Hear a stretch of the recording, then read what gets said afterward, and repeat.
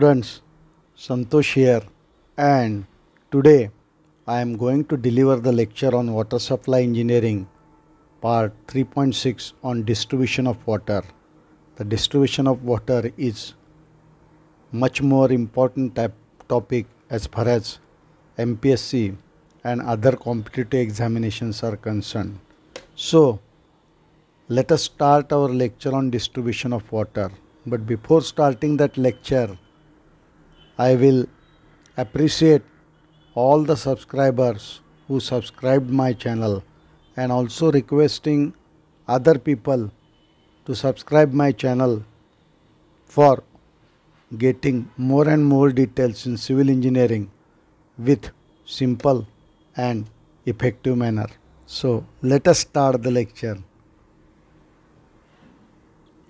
What is the distribution of water? The water distribution system are ordinarily designed to adequately satisfy the water requirement for the combination of domestic, commercial, industrial and firefighting purposes.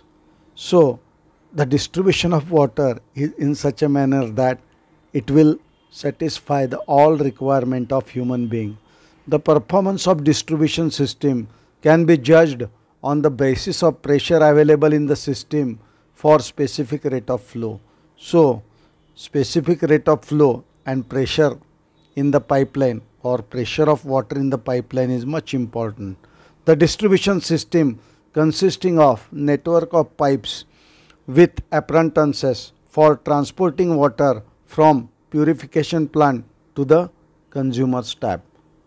Then it also includes the design and operation of storage, service and balancing reservoirs. So these are the requirements of the water distribution system or distribution of the water.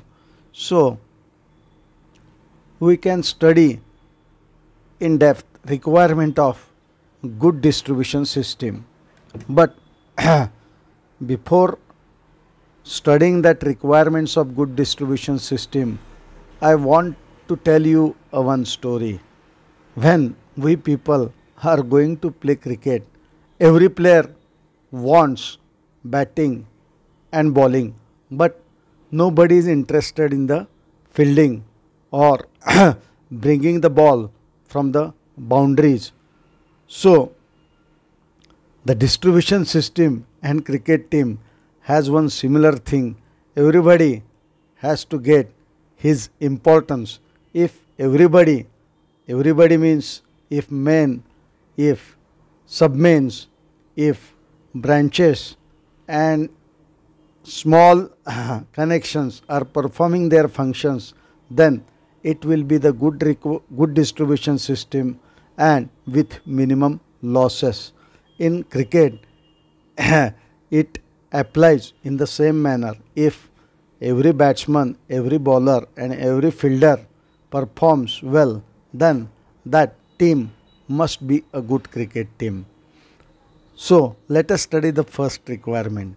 The system should be capable of supplying water at consumer's tap at reasonable pressure head. Also the head should not be excessive, means it should be optimum. Optimum head must be there for that distribution system. It should be capable of meeting the fire demand simultaneously. So it should meet the fire demand. It should maintain the degree of purity. The distribution system should be completely watertight, but it is ideal distribution system. There are too many losses. In Solapur water distribution system, the losses are so much as 30%. It should be easy to operate and maintain. Water should be available even during the breakdown.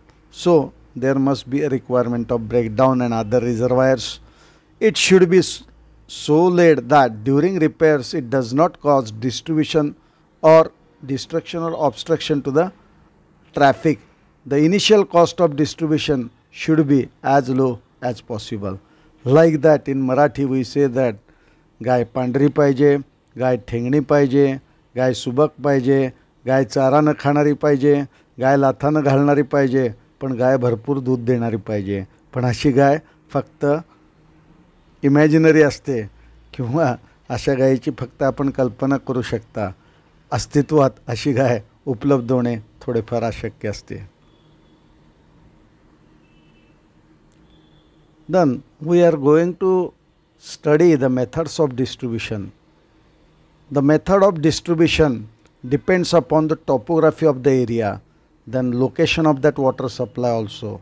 The following methods or systems may be adopted for distribution. First is the gravity system, second is the combined gravity and pumping system, and third is the pumping system. So three systems are there: gravity system, second pumping system, and third combination of both, that is gravity and pumping. I will tell one joke regarding that. One my friend, during our training at Nashik, gives 3 topics for the selection of a project or a seminar. The first topic is just like that, gravity system, second topic is pumping system, and third is combination of both. And the combination of both gets selected, and he written on the project notebook or head of that project that combination of the both, and he didn't return the gravity system as well as pumping system. Such a jokes are there during our training and during our engineering period. First, we are going to study the gravity system. Please look at this figure. The distribution reservoir is located at the higher altitude and the distribution area is located at the lower altitude. You must know where is the static headline, where is the minimum draft, and where is the maximum draft, and that height is called as HF, and below that the height is available, that is effective, that is HE. So you must note that effective head and what is the head loss due to friction. The static headline and maximum draft, the distance between that is the head loss due to friction, and remaining length is the effective head. In the gravity system, the source of water supply is so located with respect to the area of distribution that water is available with sufficient pressure at various points of the area. No pumping is normally required, but sometimes pumping is required to pump the water from that reservoir or river to the distribution reservoir. The purified water then flows entirely under gravity. This is the most reliable and economical distribution system. So gravity system is the best system. Then second is the combination of gravity and pumping system. This is the most common system adopted in most of the cases. Generally the water purification work are located at the same level at that of area of distribution, especially when the source of raw water supply is a river or a reservoir formed behind a dam. In order to obtain sufficient distribution pressure, filtered water is pumped into a clear reservoir, that is CWR, clear water reservoir, located either on the higher ground or elevated on a tower. The water from the elevated reservoir then flows under the gravity. So please look at this figure. The water is pumped from the pump house to the high level or high height clear water reservoir, and you must know that is the static headline. This is the static headline, this is the minimum draft, this is the maximum draft. That ESR is located at higher level, the distribution area is again at lower level, and this height is called as a effective height, and this is the height or head loss due to friction. So you must study all the figures in depth. Then third system is the pumping system. In this system, water is pumped directly into the distribution system to achieve the required pressure. We will study that figure later on. Such a system is not desirable. Generally double pumping is required. First pumping is from the reservoir to the storage tank, and second pumping from the storage tank to the distribution system. The pump have to be run at varying speeds according to variations in the consumption. In the case of power failure, the entire water distribution system of localities get disturbed because of that pumping. The system also requires constant attendance, means constant supervision is required. So please look at this figure. The source is here. The water is pumped from source to that water distribution system, and it is again pumped to the distribution system, and this is the pressure head required for that distribution system, and it is again divided into two categories. First is the head loss due to friction, and second is this one is the effective head. So you must study all these figures in depth to get the ideas cleared in civil engineering or water distribution system. Then we are going to study the pressure criteria in the distribution of water. Adequate pressure should be available in the distribution system at all points located, even in the remote spots or remotest spot, means longest spot which is located in a remote area. The desired pressure depend upon the following: the height to which water is required to be supplied. Second is the firefighting requirements. Third, whether its supply is metered or not, that is also important, and availability of the funds. That is most common point in all systems. The following pressures are considered as a satisfactory in distribution system. For residential district up to 3 stories, the pressure required is 2 kg per centimeter square for water. For 3 to 6 story heights, it is 2 to 4 kg per centimeter square. For 6 to 10 story heights, it is 4 to 5.5 kg per centimeter square, and above 10 stories, that is 5.5 to 7 kg per centimeter square. And for commercial districts, it is 5 kg per centimeter square. In the town with single storied building, a minimum 6 meter of residential pressure should be available. A pressure of 1.5 kg per centimeter square is considered satisfactory under most of the condition where fire engines are used. A minimum velocity of 0.6 meter per second should be maintained for that water to maintain that required pressure. Then we are going to study the systems of water supply. What are the different systems of water supply? You know that first is the continuous system and second is the intermittent system. The continuous system is available in Pune or Mumbai city in Maharashtra. However, intermittent system is there in Solapur and other district where water scarcity is there. So, what is the continuous system? In continuous system, water is available to the consumers for all 24/7 or 24 hours of a day.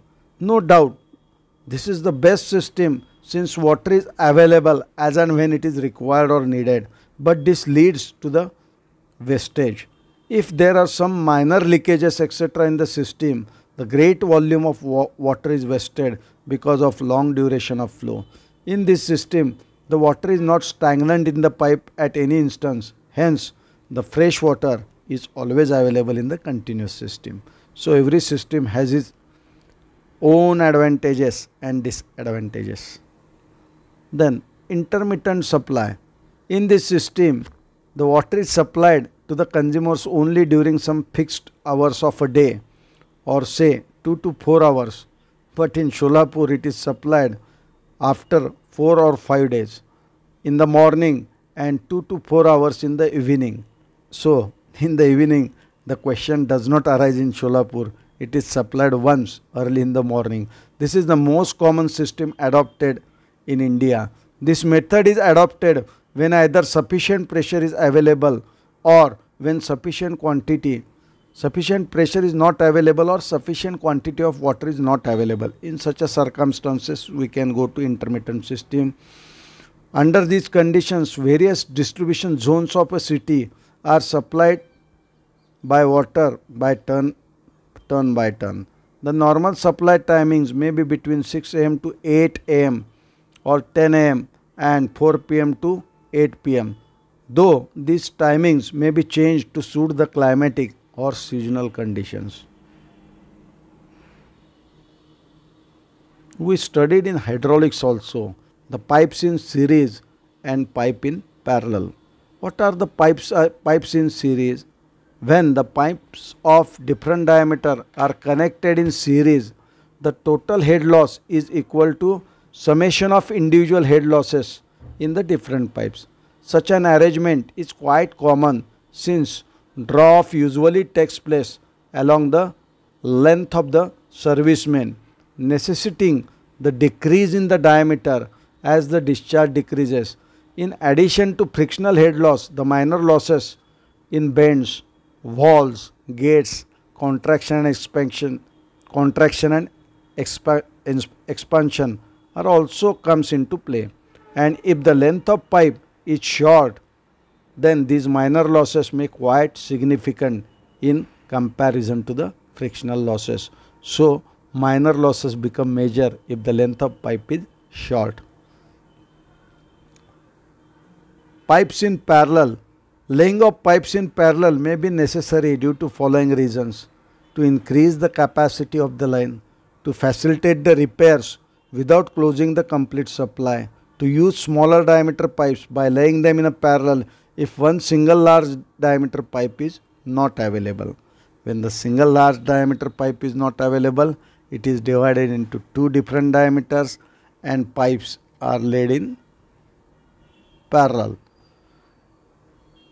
When the pipes are laid in parallel, the head loss through each pipe will be the same and total discharge Q will be equal to sum of discharge in each pipes.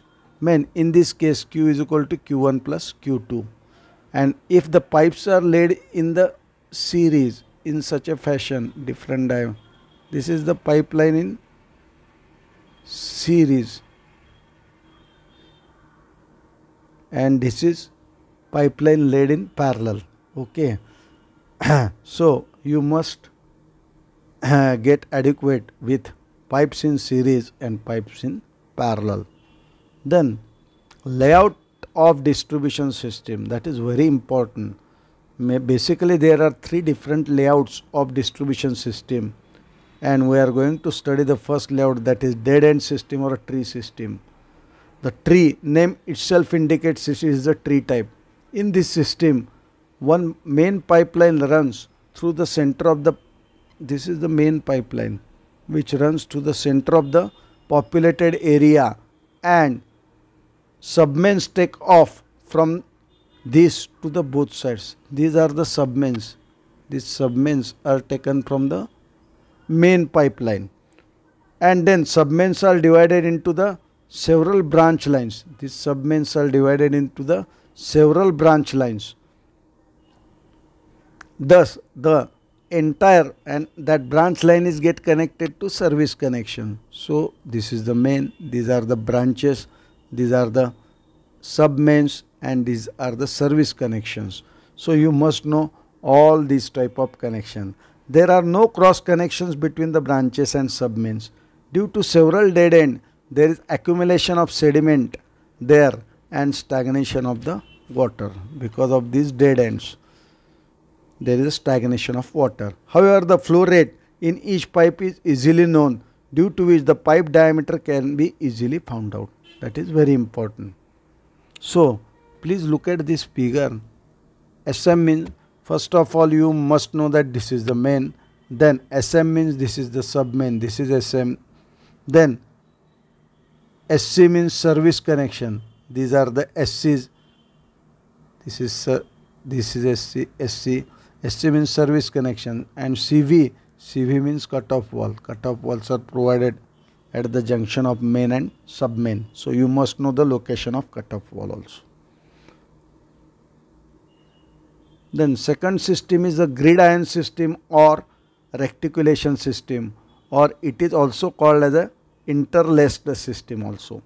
If the dead end of the previous systems are interconnected, the water can be made to circulate continuously through the whole distribution system.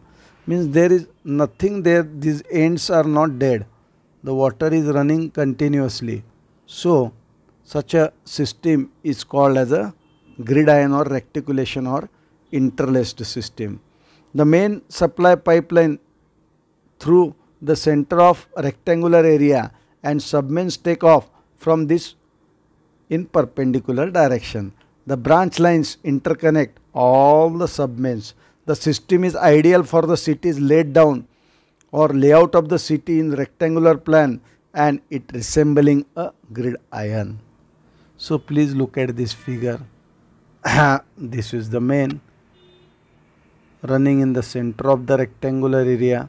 These are the submains. So mains and submains, these are the cut-off walls. From the submains, these are the branches. So it is the rectangular system. This is also a branch. This is also a branch. So you must know where the location of main, where is the location of submain, where is the location of cut-off wall, and where is the location of submain. Okay. Then we are going to study the circular or ring system.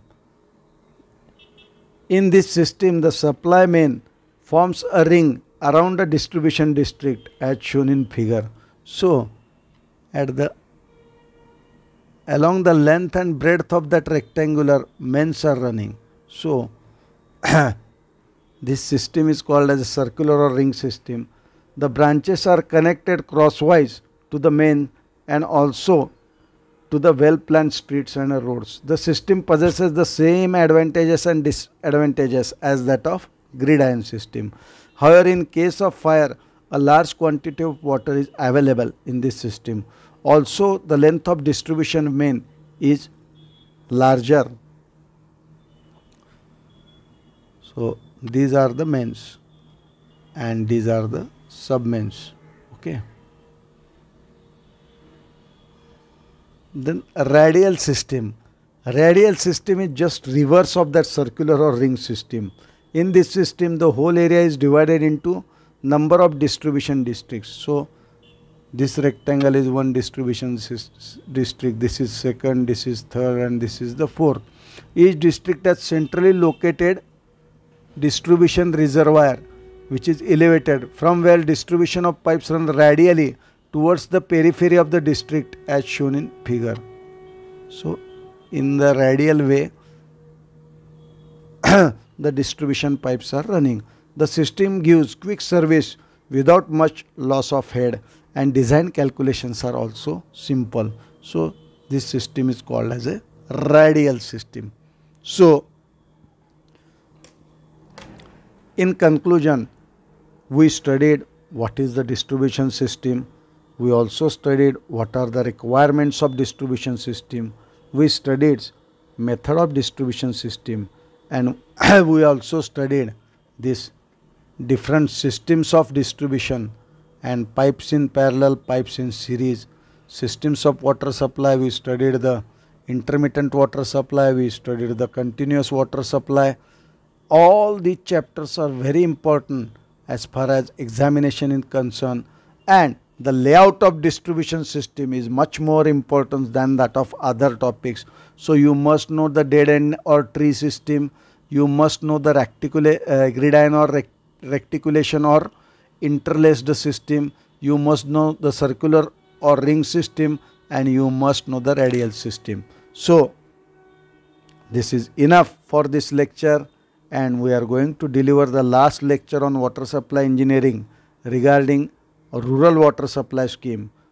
So, I am thankful to all of those students who subscribe my channel and listen this lecture calmly and quietly, and have a nice year ahead, that is 2023, and have a nice year end of 2022.